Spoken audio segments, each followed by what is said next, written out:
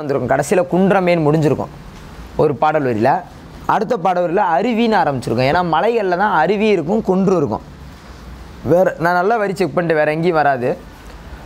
மலைகளில் தான் என்ன இருக்கும்? குன்று இருக்கும், அருவி இருக்கும். அப்போ அது வந்து குறிஞ்சி சம்மந்தப்பட்டதான். குறிஞ்சி நீங்கள் அருவிங்கவும் காடுன்னு போட்டுறாங்க. காட்டுக்குள்ளே அருவிங்கிறது வந்து மலைகளில் தான் அருவி விழுகும், காட்டுக்குள்ளே ஆறு தான் போகும், குளம் இந்த மாதிரி தான் இருக்கும். ரைட். அடுத்தது முல்லை. முல்லைனா காடு, முல்லைனா காடு. அப்படிங்கிற போது காட்டுக்குள்ளே குயில்கள்லாம் இருக்கும். பூவையும் குயில்கள் அந்த பாருங்கவே குயில்கள் வந்திருக்கும். அந்த பாடலுக்குள்ளே இடையர்னு ஒரு வரி வந்திருக்கும். இடையர், ஏன்னா இடையர்னா முல்லை நிலத்தை சேர்ந்தவங்க தான். இந்த பாடல் வரியில் குதிரை வா போர் அடித்திடும், குதிரை வா போர் அடித்திடும் இந்த வரியெல்லாம் இருக்கும். அப்போ இதெல்லாம் இருக்கும்போது இது வந்து முல்லை நிலத்துக்குரியது. ஏதாவது 3 நிலம் நல்லா ஸ்ட்ராங்காக தெரிஞ்சால் 2 நிலம் ஈஸியாக அடிக்கலாம், அந்த கான்செப்ட் தான். அடுத்து பாலைவனத்தில் சென்னாய்ங்கிற வரி அங்கேயே இருக்கும், பாடல்லே இருக்கும், கடைசியில் இருக்கும். சென்னாய், பாலைவனத்தில் சென்னாயின்னு இருக்கும். இந்த பக்கம் பருந்துன்னு இருக்கும். சென்னாய் பருந்து கடைசி வரியிலே பார்த்தா தெரிஞ்சிடும். பாலைவனத்தில் சென்னாய் பருந்து இருக்கா? ரைட். அதுக்கப்புறம் மருதம்னாலே வயக்காடு. ஸோ அந்த பாடல் வரியை பாருங்கள், ரொம்ப பெரிய வரிகளாக இருக்கா. இது வரைக்கும் 4 வரியாக பார்த்தோமா? அந்த மருதம்னாலே பெரிய பாடலாக இருக்குது பாருங்கள். மருதமும் நெய்தலும். ஏன்னா இன்றைக்கி வயக்காடும் இன்றைக்கி மீனும் ரொம்ப முக்கியம். வயல் விவசாயமும் இன்றைக்கி மீன் நெய்தலும் ரொம்ப முக்கியம். அதனால தான் பாடல் பாருங்கள் நல்லா நீண்டிருக்கும். கல்லிடை பிறந்த ஆறும், அதுக்கப்புறம் இங்கே பாருங்க மறைமலர் குளத்தில் ஆடும். இந்த ஆறு இந்த குளம் வந்துட்டால் மருதம். மேலே குயில் குதிரை இப்படி வந்தால் அது முல்லை. இங்கே வந்து ஆறு இந்த மாதிரி குளம் அப்படின்னு வந்துட்டா அதில் இந்த பாடல் வரியில் மருதம்ங்கிற வரி கூட லாஸ்ட் 8வது வரி பாருங்கள், மருதம் வரிங்கிற முடிஞ்சிருக்கும். மருதம் தான் முடியும். ரைட்டாங்க? ரைட். அதுக்கப்புறம் நெய்தல்னாலே பசி தான். நெய்தல்னாலே என்னது? பசி. நடுக்கடலில் பசிச்சிருச்சுன்னா என்ன பண்ண முடியும்? ஜொமேட்டோ வருவாரா? வர முடியாதுல்ல. அது மாதிரி நடுக்கடலில் பசி வந்தது தான் பசி அப்படின்னு வந்தாலே நெய்தல். பசின்னு வந்தாலே என்னது? நெய்தல். அதுக்கப்புறம் என்ன, இந்த பக்கம் மணல்னே வந்திருக்கும். மணல் கருமுகில் காட்சி போல் தோன்றும் மாதோ. கருமுகில் மேகம் காட்சி போல் தோன்றும் மணல். இது கோடு வேர்டு. ஏன்னா குறிஞ்சி முல்லை மருத நெய்தல் பாலை நமக்கு தெரியும். இப்போ பாருங்கவே பாலைவனத்துக்கு என்ன பார்த்தோம்? சென்னாய் பருந்து பார்த்தோம். வயக்காடுக்கு ஆறு குளம் பார்த்தோம். முல்லை காட்டுக்கு குயிலும் குதிரையும் பார்த்தோம். நெய்தல்னா கடலுக்குள்ளே போகிறான். பசி அது ஜொமேட்டோ பசி. அதுக்கப்புறம் என்னது? கருமுகில் மணல் இதெல்லாம் பார்த்தோம். ஃபஸ்ட்டு குறிஞ்சிக்கு என்ன பார்த்தோம்? அருவி குன்று. இதில் என்ன கஷ்டம் இருக்குது? இப்போ நம்ம தானே படிச்சிருக்கோம், முடிச்சிட்டோம், அவ்வளோதான். இது ஏன்னா இதை கண்டுபிடிக்கணும். அதாவது அருவி விரிவிசை யார்? பாரதிதாசன். ஆய்வு என்பது அதே அடிப்படையில் தான் இந்த பாயிண்ட்டை வந்து இப்படியே பிடிச்சி எல்லாத்தையும் நமக்கு எளிமைப்படுத்தி மாற்றிடணும். இல்லை நான் கெட்டிக்காரனாக இருக்கேன் சார், நான் ஃபுல்லாக மனப்பாடம் பண்ணுறேன், பண்ணு, உனக்கு வினா வராது. உனக்கு மட்டும் அந்த வினா என்ன செய்யாது? வராது. கஷ்டப்பட்டு ஷார்ட்கட் போட்டால் அது மட்டும்தான் வரும். நீ கஷ்டப்பட்டு படித்தா வினா வராது. ஏன்னா உன்னால் படிக்க முடியும், எங்களால் படிக்க முடியாதுல்ல. அதனால தான், வேறு ஒன்றும் கிடையாது. ராவண காவியம் காலத்தின் விளைவு ஆராய்ச்சியின் அறிகுறி புரட்சி பொறி உண்மையை உணர வைக்கும் உன்னத நூல். பேரறிஞர் அண்ணா. ஏற்கனவே அண்ணா கலிங்கத்து பரணி எனக்கு மிகவும் பிடித்த நூல்னு சொல்லியிருக்காரு. இங்கே ராவண காவியம் எனக்கு ரொம்ப பிடிச்ச நூல். அறிஞர் அண்ணாவை பொறுத்தளவுக்கு அவர் ஒரு 10 நூலை பிடிச்ச நூல்னு சொல்லிட்டாரு. அவரை கணக்கு வச்சுக்காங்க. ரைட்டா? ஏற்கனவே கலிங்கத்து பரணி, இப்போ என்னது ராவண காவியம். இன்னொன்று சொல்லியிருக்காரு. நான் அடுத்து இதில் முன்னாடியே எங்கேயோ பார்த்துருக்கோன்னு நினைக்கிறேன். இதுக்கு முன்னாடி பார்த்தோம் அறிஞர் அண்ணா. இனிமேல் பார்க்க போகிறேன்னு நினைக்கிறேன். இந்த 10th வரும். 10th அண்ட் +1 +2 ஒரு அறிஞர் அண்ணாக்கு இன்னும் பிடிச்ச நூல் இருக்குது, 2-3 நூல் இருக்குது. ரைட். அடுத்த பேக் சைடு பாருங்கள். 20ஆம் நூற்றாண்டில் தோண்டிய தனித்தமிழ் பெருங்காப்பியம் ராவண காவியம். எத்தனாம் நூற்றாண்டு? என்னைக்காவது நம்ம 20ஆம் நூற்றாண்டுன்னு படித்தோமா? ஒரு ராவண காவியம், அதான் உரைநடை காலம். பொதுவாக ராவண காவியம் அப்படின்னு நம்ம ராவண காவியம் 12ஆம் நூற்றாண்டாக இருக்கும், 2ஆம் நூற்றாண்டாக இருக்கும். ராவணர் அன்னைக்கு வந்தார், ராவணர் அன்னைக்கு வந்திருப்பார். இவர் குழந்தை இன்னைக்கு தானே வந்தார். ஸோ அதனால் வந்து 20ஆம் நூற்றாண்டு. எத்தனாம் நூற்றாண்டு? 20ஆம் நூற்றாண்டில் தனித்தமிழ் பெருங்காப்பியம் ராவண காவியம் வந்துச்சு. தமிழக காண்டம், இலங்கை காண்டம், அடுத்து விந்த காண்டம், பலிபுரி காண்டம், போர்க்காண்டம். இந்த தமிழ்நாட்டுக்கும் இலங்கைக்கும் ஒரு வித்தியாசமான ஏதாவது ஒருத்தர் பழியை போடுறது, போர் தொடுக்கிறது நடந்துக்கிட்டே இருக்கும். பார்த்துருக்கீங்களா? அதே தான் தமிழக காண்டம், இலங்கை காண்டம், விந்த காண்டம், அடுத்து என்னது பலிபுரி காண்டம், போர்க்காண்டம். இந்த 5 காண்டம் வந்துடுது. அதுக்கப்புறம் 3100 பாட்டு. அப்போ என்னென்னா இலங்கைக்கு டிக்கெட்டு ஃப்ளைட்டில் போனால் 3100 ரூபா. இலங்கையில் டிக்கெட்டு ஃப்ளைட்டில் போனால் எவ்வளவு? 3100 ரூபா. இலங்கைக்கு நீங்கள் போனால் போயிட்டுலாம், போய் ராவணனை சந்திச்சுட்டு வந்துடலாம். புலவர் குழந்தை தான் அதை எழுதினார். அதுக்கப்புறம்னா இவர் என்ன பண்ணுறாருனா தந்தை பெரியாருடைய வேண்டுதலுக்கு நாங்கள் 25 நாள்லேயே இவர் திருக்குறளுக்கு உரை எழுதுகிறார். எதுக்கு? திருக்குறள். பெரியார் வேண்டுகோள் கொடுக்குறார் 25 நாள். ஏன் பெரியார் 25 நாள் சொல்கிறாருன்னா இவர் 25 நாள் சொன்னாதே அவர் 30 நாளில் முடிப்பார்னு ஒரு 25 நாள் சொல்லியிருந்திருக்காரு. அவர் என்ன பண்ணிட்டாரு? நீ சொன்ன மாதிரி 25 நாள் நான் முடிச்சிட்டேன்னு சொல்லிட்டார். அதை யாவும் வச்சுக்கிறக்கா சொல்கிறேன். பெரியார் தாடிக்காரரு, கொஞ்சம் வித்தியாசமாக தான் இருப்பார். 25 நாளில் முடிக்கணும்ப்பா அப்படின்னு சொல்லியிருக்காரு. 25 நாளில் முடிச்சிட்டார். அவங்க நம்மளை மாதிரி டிஎன்பி ஸ்டூடெண்ட்டை நீ 25 நாளில் முடிக்கணும்னா நாங்கள் 30 நாளில் முடிச்சிருப்போம். அது ஒரு தெரில நம்மளை பற்றி அவருக்கு. அடுத்து நாச்சியார் திருமொழி. நாச்சியார் யார்? தேவயானியா? என்ன யார்? ஜோதிகா. அப்போ ஜோதிகா சொல்லுவோம், உங்களுக்கு தான் அவ்வளோ சந்தோஷமாக இருக்குது. ஜோதிகா. நாச்சியார் திருமொழினா அங்கெல்லாம் மறந்துட்டாங்க நாச்சியார்னா யாருன்னு. ஜோதிகா. நாச்சியார் திருமொழி பாருங்கள். 4,000 திவ்ய பிரபந்தத்தில் 2 இது இருக்குது. அது ஆக்சுவலாக உங்களுக்கு தெரியும், பெரியாளருடைய வளர்ப்பு மகள் தான் யார்? ஆண்டாள். உங்களுக்கே தெரியும். 12 ஆழ்வார்களில் ஒரே ஒரு பெண் யார்? ஆண்டாள். சூடி கொடுத்த சுடற்கொடி. அது வரியே சூப்பராக இருக்கும். சொல்லும் போதே சூடி கொடுத்த சுடற்கொடி. அது ஏதோ ஒரு படத்தில் கூட தற்கொலை பண்ணிச்சு ஒரு அம்மா, சங்கமம்ங்கிற படத்தில் நினைக்கிறேன். சூடி கொடுத்த சுடற்கொடி என்னமோ அது வரும், அதில் வரும். அந்த மார்கழி. அது ஆண்டாள் தானே அப்படி அந்த அம்மா நிற்க, அது அப்படி ஒரு மாதிரி நிற்கும். சரி. நாச்சியார் திருமொழி திருப்பாவின் 2 இருக்குது. ஆண்டாள் எழுதுனது என்னது? நாச்சியார் திருமொழி திருப்பாவின் 2 இருக்குது. அதில் நாச்சியார் திருமொழியை பற்றி பார்க்க போகிறோம். 140 பாடல்கள். எத்தனை பாடல்கள்? 140 பாடல்கள். ஸோ அந்த ஜோதியா படம் வந்துச்சு பாருங்க, நாச்சியார்னு ஒரு படம். அதுக்கு டிக்கெட் 140 ரூபா. டிக்கெட் எவ்வளவு?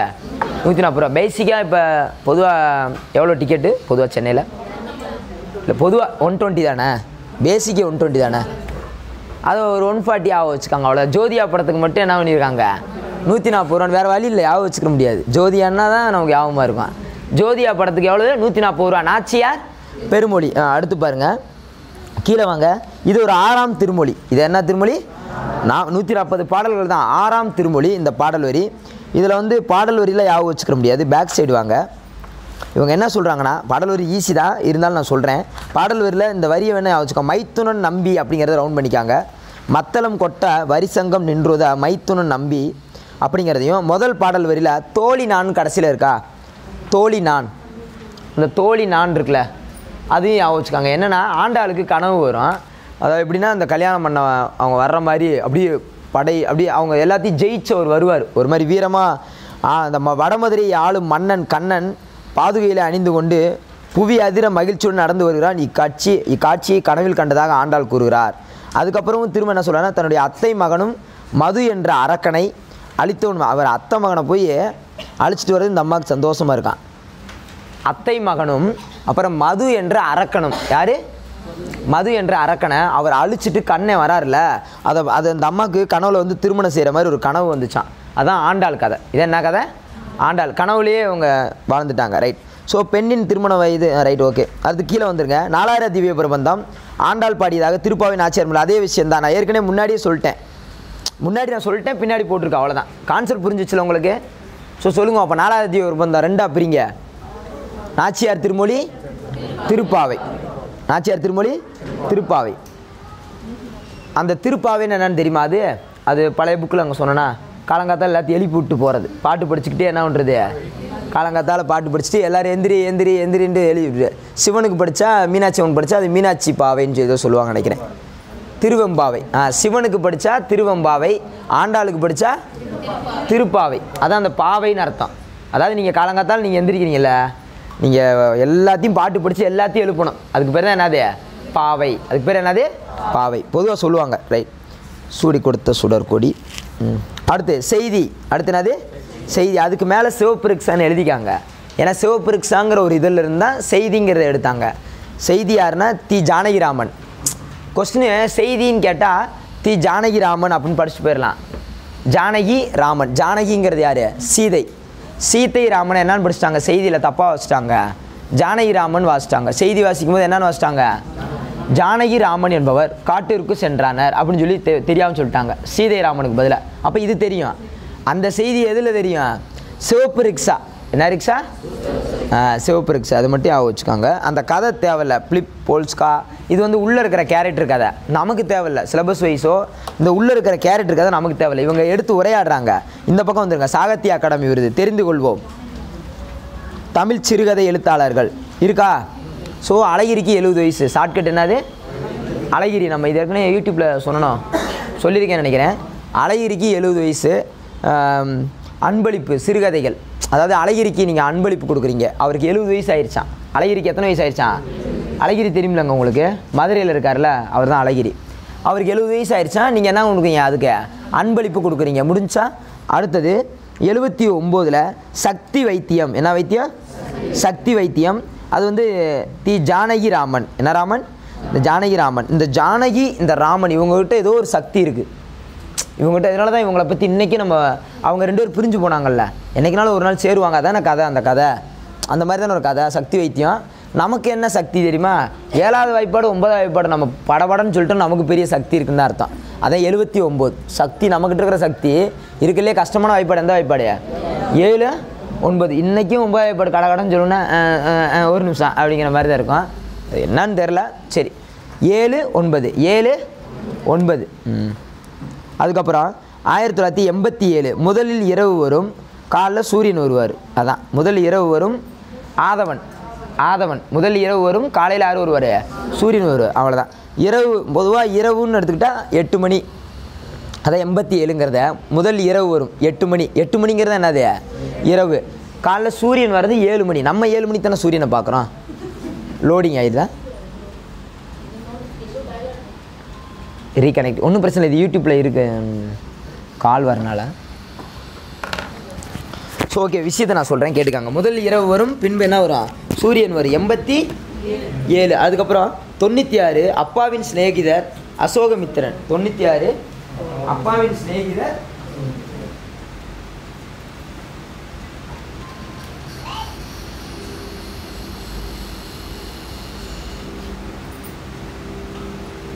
அலாரம். தூங்காதே, முழித்துக்கொள், இல்லை என்றால் தூங்கி விடுவாய் ஒரே அடியாக, அப்படி இப்படின்னு எதாவது செட் பண்ணி வச்சுருப்பேன். படித்தால் மட்டுமே உன்னால் அப்படி இப்படின்னு எதாவது செட் பண்ணி வச்சுருப்பேன். அலாரம் சும்மா அலாரம் வச்சு தான் நல்லா இருக்காதுல்ல. ஆனால் நம்ம என்ன பண்ணுறது? அப்படியா, சரி.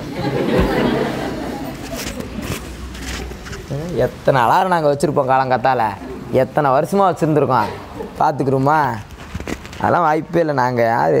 ஸோ 96 அப்பாவின் சிநேகிதர் அசோகமித்திரன். அப்பாவுக்கு 96 வயசு ஆயிடுச்சுன்னு வச்சுக்காங்க. நான் யூடியூப்பில் வேறு மாதிரி சொல்லியிருப்பேன், ஞாபகம் வச்சுக்காங்க. அப்பாவுக்கு எத்தனை வயசு? 96 வயசு ஆயிடுச்சு அப்பாவுக்கு. அப்பாவோட சிநேகிதர் அப்படின்னா அசோகமித்திரன். பொதுவாக அந்த அசோகன் ஒரு நடிகர் இருப்பார்ல, பயங்கரமான கேரக்டரு. எப்போ பார்த்தாலும் அப்பாவோட சிநேகிதராகவே நடிப்பாப்பில் பொதுவாக. அதான் அப்பாவின் சிநேகிதர். 96 வயசு, அவ்வளோதான் அசோகமித்திரன். அதுக்கப்புறம் 2008 மின்சாரப்பூ பொன்னுசாமி. பொண்ணு மின்சாரமாக வந்துடுதேப்பா, நைட்டு 8 மணி ஆயிடுச்சுன்னா வீட்டுக்கு கரெக்டாக வந்துடுதே அப்படின்னு சொல்லுவாங்கல்ல. இத்தனை மணிக்கு வேலைக்கு போனாலும் நைட்டு 8 மணி ஆச்சுன்னா பொண்ணு என்ன செஞ்சுருவான்? மின்சாரம் மாதிரி வீட்டுக்குள்ளே வந்துருங்க. இந்த மாப்பிள்ளை பார்க்க வரும்போது சொல்லுவாங்க, மாப்பிள்ளை எப்படி? மாப்பிள்ளை மின்சாரமாக நைட்டு 12 மணிக்கெலாம் வீட்டுக்கு வந்துடுவார் அப்படின்னு. அந்த மாதிரி மின்சார பூன்னா என்னது? 2008 பொன்னுசாமி. மின்சார பூன்னா என்னது? மின்சாரம்னாலே என்னது? பொண்ணு தான். எத்தனை மணிக்கு? 8 மணிக்கு. 2008. அதுக்கப்புறம் 2010 சூடிய பூ சூடர்க்க நாஞ்சில் நாடன். சூடிய பூ சூடர்க்குன்னா நாஞ்சில் நாட்டில் அந்த காலத்தில் சூடிய பூ சூடர்க்குன்னு இந்த மாதிரி டைலாக் தான் பேசுவாங்களாம். நாஞ்சில் நாட்டில் சூடிய பூ சூடர்க்கு அப்படின்னு பேசுவாங்களாம். 10 ரூபா பூ, 10 ரூபா. அந்த காலத்தில் எவ்வளவு? 10 ரூபாய்க்கு பூ வாங்கிக்கலாம், அவ்வளோதான். சூடிய பூ சூடர்க்க நாஞ்சில் நாடன். இது இப்போ நூல் கண்டே 10 ரூபா. அந்த பூ கட்டுறதுக்கு நூல் கண்டே 10 ரூபா. ஒரு அம்மா டிஎன்பிசி படிக்குது எங்கள் தெருக்குள்ளே. அந்த அம்மா என்ன பண்ணும்னா, எனக்காவது ஒரு நாள் எக்ஸாம் ஏதாவது டிஎன்பிசி அந்த கிளாஸ் எனக்காவது இல்லை அப்படின்னா பூ வாங்கிக்கிறோம், உட்காந்துட்டு நூலை வச்சு இப்படி கட்டிக்கிட்டே உட்காந்துரும். என்ன செய்றீங்கன்னா, பூவை கட்டியே வச்சு எனக்கு வச்சா எனக்கு ரொம்ப பிடிக்கும். கட்டிக்கிட்டே இருமா, இன்னொரு 2 கிலோ கொண்டு வந்து 10 ரூபாய்க்கு வாங்கிட்டாக்குன்னு வச்சுட்டு அடுத்து பாடத்தை படிச்சு போக மாட்டாமல் எளிமையாக்கணும். வேலையில் எளிமையாக்கணும். புளிச்சோறு ஆக்குங்க. என்ன செய்யுங்க, 20 நாளைக்கு காலைல புளிச்சோறு ஆக்கி வச்சுட்டு 3 வேளை கெடாது. அவர் வீட்டில் சாப்பிட்டுக்கிறட்டும், நீங்கள் படிச்சுக்கிட்டே இருங்க. வேலையை எளிமையாக்கி படிக்கணும். 20 நாள் கழித்து ஜெயிச்சிட்டோம்னா அதுக்கப்புறம் உங்கள் கணவர் கண்டிப்பான முறையில் அப்ரிஷியேட் பண்ணுவார்ல. தோத்துட்டா அவர் அப்புறம் அது கொஞ்சம் கஷ்டம்தான். சொல்கிறேன், அந்த வார்த்தைக்கு இங்கே இடம் இல்லை. 2010 சூரியப்பூ சூட இருக்க நாஞ்சில் நாடன். 2016 ஒரு சிறு இசை. பாருங்க, தோல்விங்கிற நாம் நினச்சா மட்டும் தான் தோப்போம், நம்ம நினைக்கலான்னா அதை நீங்கள் மைண்டில் வச்சுக்காங்க. எப்போ நம்ம தோப்போம்னா நம்ம நினச்சிட்டா தோற்றுருவோம். எனக்கு தெரிஞ்சு இப்போ வரைக்கும் நானும் உங்களை நினைக்கிறேன், நீங்கள் எப்படின்னு தெரில, நான் அப்படி தான் நினைக்கிறேன். நான் எப்பயுமே எங்கே போனாலும் நம்ம இன்னும் தோக்கணும், நம்ம நினைக்கவே இல்லையா நம்ம தோக்கணும், நம்ம எப்படி தோப்போம், நினைக்கவே இல்லை. என்னன்னு பார்த்து அப்படி ஒரு கணக்கு வந்துடணும். எனக்கு ஏஜ் 30, உங்களோட எனக்கு சின்ன வயசு தான். ஏஜ் 30னால அதே 60 வயசில் இதே இடத்துல இப்படியே நின்று எடுக்கணும்னு ஆசைப்பட்றேன். இதை வைராக்கியம் 60 வயசில் இதே இடத்துல வந்து இப்படியே எடுக்கணும், இப்படியே இதே காமெடியோட இதே ஸ்ட்ராங்காக எடுக்கணும். அப்படி இதுதான் நம்ம நினச்சா தான் ஏஜ் போகும். அது வரைக்கும் இன்றைக்கும் இந்த இன்வென்ட் ஃபஸ்ட் இயரில் போய் உட்காந்தா இந்த பையன் ஃபஸ்ட் இயர் வேலை இருக்குது அப்படின்னு சொல்லுவாங்க. அதுதான் நம்ம எண்ணம் தான் எப்பயுமே. அதனால் நீங்கள் எப்பயுமே அந்த மனசை வச்சுறாங்க. இந்த வட்டம் என்னென்னு பார்த்துக்குறோம். ஏன் நமக்கு ஒரு போஸ்டிங் ஒதுக்கக்கூடாதா? எத்தனை நாள் கோயிலில் போய் பத்தி சூடம் பொருத்தி சாமியை கும்பிட்டுட்டே வந்துட்டுருக்கோம், ஒரு நாள் கடவுள் கண்ணை திறக்கட்டும் அப்படின்னு மாதிரி நினச்சி கூட இருக்கணும். சரியா? ஸோ விஷயத்துக்கு வர 2016 ஒரு சிறு இசை வண்ணதாசன். 16 வயசு இருக்குது பார்த்தீங்களா? 16 வயசில் ஒரு சிறு இசை வண்ணதாசன். அந்த 16 வயசு வரும்போது தான் ஒரு வண்ணமாக இருக்கும். ஒரு சின்ன சின்ன இசையை கூட நம்ம கவனிக்க ஆரம்பிப்போம். வாழ்க்கையே வண்ணமயமாக இருக்கும். 10th பப்ளிக்கை பற்றி கவலைப்படுறாலும் நம்ம கிடையாது. வாழ்க்கையே என்ன இருக்கும் 16 வயசில்? ஒரு வண்ணமயமாக இருக்கும். வண்ணதாசன். என்ன ஆசன்? வண்ணதாசன். இப்போல்லாம் 10th முடிச்சவன் என்ன பண்ணுறானா, தம்பி என்ன பண்ணுறான்னா 10th முடிச்சோன்னா +1 என்ன குரூப் எடுக்கணும்னு தானே கேட்குறேன். அப்படிலாம் கேட்க மாட்டேன். போதும் பாய்ஸ் ஸ்கூலில் படித்தது, சீக்கிரம் கோஎஜுகேஷனில் சேர்த்து விடுங்க. இல்லை +1 என்ன குரூப்புன்னா அதெல்லாம் எனக்கு தேவையில்லை, எந்த குரூப் வேணால் எடுத்துக்கிறேன், ஆனால் கோஎஜுகேஷனில் சேர்த்து விடுங்க. இது என்ன வெறும் பாய்ஸ் காலேஜ், போர் அடிக்குது. இன்றைக்கி ஓப்பனாக கேட்குற மாதிரி. அப்போ அவங்க கூப்பிட்டு போய் தம்பி ஏதோ இந்த கோஎஜுகேஷனில் படிக்கணும்னு ஆசைப்பட்றாரான் அப்படிங்கிற மாதிரி ட்ரெண்டு மாறிடுச்சு. ஓப்பனாக கேட்குற ட்ரெண்டு மாறிடுச்சு. ஜானகிராமன் யாருன்னா, ஜானகிராமன் ஒரு படம் வந்துச்சுன்னு நினைக்கிறேன். ஜானகிராமனா அது கல்யாணராமனா, கமலஹாசன் படம் இருக்குல்ல, அது போய் ஜப்பானில் தானே எடுத்தாங்க. ஸோ அதே தான் இவரும் ஜானகிராமன். ஜப்பானுடைய பாருங்கள், ஜானகிராமன் ஜப்பானுக்கு போயிட்டு பயண அனுபவங்களை உதயசூரியன் என்னும் தலைப்பில் சுதேசமித்திரன் வார இதழில் எழுதியிருக்காரு. அவர் என்ன பண்ணியிருக்காரு, போய் ஜப்பானில் போய் அங்கே இருக்கிற அனுபவங்களை ஃபுல்லாக பார்த்துருக்காரு. பார்த்தோன்னா உதயசூரியன், என்ன சூரியன், உதயசூரியன் அப்படிங்கிறதுல சுதேசமித்திரன் அப்படிங்கிற வார இதழில் எழுதியிருக்காரு. எனக்கு தெரிஞ்சு ஒரு டிஎம்கேவாக இருப்பாருன்னு நினைக்கிறேன். அதனால் உதயசூரியன் சுதேசமித்திரன் அப்படிங்கிற மாதிரி வருது, யாவும் வச்சுக்கலாம். ஜானகிராமன்கிற ஒரு யார், எந்த கட்சிக்காரரு? டிஎம்கே. நம்மளை பொறுத்தளவுக்கு டிஎம்கேன்னு வச்சுக்கிறோம், அவ்வளோதான். அதுக்கப்புறம் பாருங்கள், 1967 நூலாக வெளியிடப்பட்டது. 67 நூலாக. நம்ம சூரிய வெளிச்சத்தை காலையில் எத்தனை மணிக்கு பார்க்கலான்னு சொன்னோம்? 7 மணிக்கு. அதான் 67. அந்த உதய சூரியன்கிறனால 1967 வெளியிட்டார். எத்தனை ஏழு? 67. சூரியன் எப்படினாலும் அந்த 6 to 7க்குள்ளே பார்த்துருவோம்ல, 7 மணிக்கு பார்த்துருவோம். முதல் இரவு வரும் 8, காலைல சூரியன் வந்தா 7, அது 87. இது உதய சூரியன் மட்டும் வந்தனால 7, அதான் 67. எத்தனை 7? 67. ரைட். ஸோ நடந்தாய் வாலி காவேரி என்னும் தலைப்பில் நூலாக வெளியிட்டார். இவர் மற்றொரு பயணக்கட்டுரை அடுத்த வீடு 50 மைல். அடுத்த வீடு 50 மைல். இவர் என்ன பண்ணிக்காருன்னா, நடந்தாய் வாலி காவேரின்னு வந்திருப்பார். வந்தோடனே கலைஞர் வீடு எங்கே இருக்குன்னு கேட்டிருப்பாரு. அடுத்த வீடு 50 மைல்னு சொல்லியிருப்பாங்க. கலைஞரை பார்க்க அவர் போயிருந்திருப்பார். ஸோ இது ஒரு சர்க்கிள் மாதிரி வச்சுக்கணும். ஸோ ஜானகிராமன் எந்த கட்சிக்காரரு? டிஎம்கே. அதனால தான் உதய சூரியன்கிறதுல சுதேசமித்திரன் அப்படிங்கிற எழுதினார். கலைஞரை பார்க்க வந்துக்கிட்டு இருக்காரு. ஜப்பான் அனுபவ பயணங்கள்லாம் வந்து பார்க்க வந்துட்டு இருக்கும்போது அடுத்த வீடு 50 மைல். கலைஞர் வீடு எங்கே இருக்கு? அடுத்த வீடு 50 மைல், அங்கே போய் பாருங்கப்பா அப்படின்னு சொல்லியிருப்பாங்க. இது ஒரு ஐடியாக்காக வச்சுக்கணும். ஏன்னா கொம்பன்கிறது எப்படி மறக்காதோ, வீராயிங்கிறது எப்படி மறக்காதோ, தமிழ் ஒளி அப்படிங்கிறது எப்படி மறக்காதோ, ஸோ என் சமகால தோழர்கள் எப்படி மறக்காதோ, இதுவும் மறக்காது. மறக்குன்னு நீங்கள் நினச்சாதான் முதல்ல அதில் இருக்க மிகப்பெரிய ஒரு பேட் ஹேபிட்டஸ். மறக்காது. எப்படி மறக்கும்? நார்த்தாமலை எங்கே இருக்குது? நார்த்தாமலை புதுக்கோட்டை. இன்னும் ஒரு வாரம் கழிச்சு கூட சொல்ல முடியும். எப்படி சொல்ல முடியுங்கிறீங்க? வேறு ஊர் தெரியாது நமக்கு, இதைத்தான் படிச்சிருக்கோம். நார்த்தாமலைங்கிறது வேறு எங்கேயும் படிச்சதில்லை, புதுக்கோட்டையும் தான் படிச்சிருக்கோம். இல்லை 4 ஆப்ஷன் கூட கொடுக்கட்டும், மதுரை, சென்னை, கோயம்புத்தூர், புதுக்கோட்டை. எனக்கே மதுரையில் நார்த்தாமலைன்னு படிச்சிருக்கோமா? வர வாய்ப்பு இல்லை.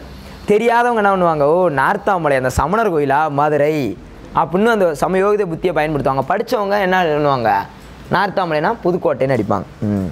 Confidence equal to success always. Janakiraman Thanjai மண்வாசனோட கதைகளை வந்து படைத்தவர். ஆக்சுவலாக ஒரு ஜப்பான் போய் பயணங்களை இருந்தாலும் எந்த ஊர்? தஞ்சை. எந்த ஊர்? தஞ்சை. அவர் பாருங்கள், மணிக்கொடி, கிராம ஊழியன், கனையாளி, கலைமகள், சுதேசமித்திரன், ஆனந்த விகடன், கல்கி எல்லா இதழ்கள்லையும் வந்துட்டார்.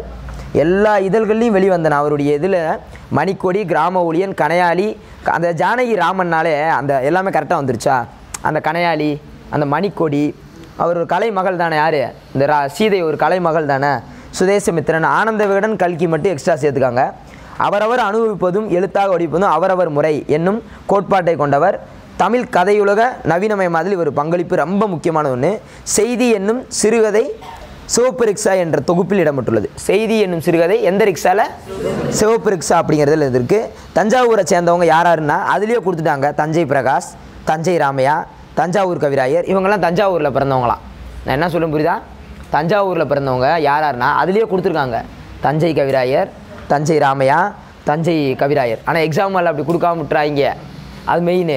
தஞ்சை கவிராயர் எந்த மாவட்டத்தை சேர்ந்தவர் நீ கேட்டால் தான் நாங்கள் என்ன போடுவோம்? தஞ்சைன்னு போடுவான். நீ வெறும் கவிராயர் எந்த மாவட்டம் கேட்டால் எங்களுக்கு தெரியாது. அதனால் இந்த கொஸ்டின் இப்படி தான் நம்ம படிச்சுக்கணும். ரைட்டா? அடுத்து பாருங்கள், நாகசுரம். என்ன சுரம்? நாகசுரம். கிட்டத்தட்ட இந்த சிறப்பான கருவி 600 ஆண்டுகளுக்கு முன்பு தான் தமிழகத்தில் வாசிக்கப்பட்டது. இப்போ தான் என்ன சொல்கிறாங்க நல்லா பாருங்கள், 600 ஆண்டுகளுக்கு முன்பு தான் இப்போ தான் வாசிக்கப்பட்டது. நீங்கள் கிமு 600ன்னு போட்டுறக்கூடாது. சென்டென்ஸ் மாற்றி படித்தா போச்சு, கொஸ்டினே போச்சு. தெளிவாக 1க்கு 2 இடம் கூட நல்லா வாட்சி போடுங்க. என்ன சொன்னேன்? 600 ஆண்டுகளுக்கு முன்னாடி வாசிப்போம்னா இடைக்காலத்தில் தான் வந்துருக்கு. என்ன காலம்? இடைக்காலத்தில் தான். நாகசுரங்கிறது இடைக்காலத்தில் வந்திருக்கு. ஆச்சா மரத்தில் செய்கிறாங்க. வெட்டப்பட்ட என்ன அது? ஆச்சா மரம். அந்த ஆச்சா மரத்தில் செய்கிறாங்க. அதில் சீவாளிங்கிற ஒரு கருவி பொருத்துவாங்க. சீவாளி அந்த அந்த ஓட்ட ஓட்டையாக இருக்கும்ல, அதில் சீவாளிங்கிற ஒரு கருவியை பொருத்தி பிபியை ஊதுவாங்க. எத்தனை துளையிடுவாங்க அப்படின்னு கூட ஒரு கொஸ்டின் இருக்கும். அது இன்னொரு புக்கில் வரும், பார்த்துக்கலாம். அவ்வளோதான். பேக் சைடு அடுத்து வாங்க. புணர்ச்சி, உயிரீறு, உயிர் முதல். உயிரீறு, உயிர் முதல். இந்த 2 பாக்ஸை எடுத்துக்காட்டு பாருங்கள். ஃபஸ்ட் எடுத்தன கலை ப்ளஸ் அழகு. உயிரீறு மெய்யீறு அப்படிங்கிறது என்னன்னு தெரிஞ்சுக்கணும். உயிரீறு மெய்யீறு, உயிர் முதல் மெய் முதல் என்னன்னு பேசிக்காக தெரிஞ்சுக்கணும். பொதுவாக நிலைமொழி வருமொழின்னு சொல்கிறோம்ல. இப்போ கலை ப்ளஸ் அழகு அது என்னது? கலை ப்ளஸ் அழகு. இதில் எது நிலைமொழி, எது வருமொழி? இது என்னது? இது என்னது? வருமொழி. இந்த நிலைமொழி இருக்குது பார்த்தீங்களா? இந்த நிலைமொழியோட இறுதி எழுத்தை பெற்று வந்தால் அது ஃபுல்லாக உயிரீறு. இதில் இருக்கிற இறுதி எழுத்தை என்ன பெற்று வருதோ அதெல்லாம் என்னது? உயிரீறு.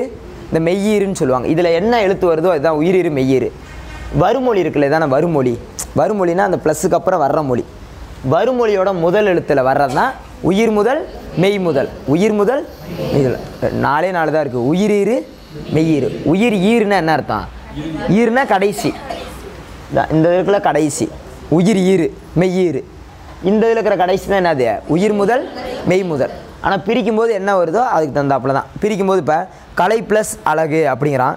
ஸோ இது நிலைமொழி அப்படிங்கிறான். என்னது? நிலைமொழி. லை என்னான்னு பிரிக்கலாம்? இல்லு ப்ளஸ் ஐ. அப்போ இது என்னதுன்னா உயிர் ஈரு. உயிர் ஈரு. அதுக்கப்புறம் என்னது? மண் ப்ளஸ் குடம். அந்த 3 சில இங்கேயே வந்துருச்சு, இன்னுன்னு வந்துருச்சு. அப்போ இது என்னது? மெய்யீறு. இங்கே கால்குலேஷன் பண்ணாலே உயிரீறு மெய்யீறு. அதுக்கப்புறம் என்ன பண்ணுறாங்கன்னா வாழை இலை அப்படிங்கிறதுல அந்த ஈங்கிறது வருமொழியில் பார்த்தா உயிர் முதல். ஈங்கிறது என்னது? உயிரெழுத்தானே. இதை நீங்கள் பார்த்தீங்கன்னா உங்களுக்கு புரிஞ்சிடும். பார்க்க தான் ஒரு விஷயம், இலக்கணம்லாம் ஒரு சில விஷயங்கள் புரியும். இது பார்த்தீங்கன்னா உங்களுக்கு புரிஞ்சிடும். தோன்றல் திரிதல் கெடுதல் தான் புணர்ச்சி. தோன்றல் திரிதல் கெடுதல். இந்த பின்னாடி இந்த கொஸ்டின் கண்டிப்பாக கேட்பாங்க. 200ஆம் பக்கம் பாருங்கள், பின்னாடி ஒரு பாக்ஸில் இருக்கும். இதை நீங்கள் 100% நல்லா படிச்சுக்காங்க. கண்டிப்பாக கேட்பாங்க. ஆனால் ரொம்ப ஈஸி. கண்டிப்பாக கேட்பாங்க, ஆனால் ரொம்ப ஈஸி. அதில் பாருங்கள் என்ன கஷ்டம்னு பாருங்கள்.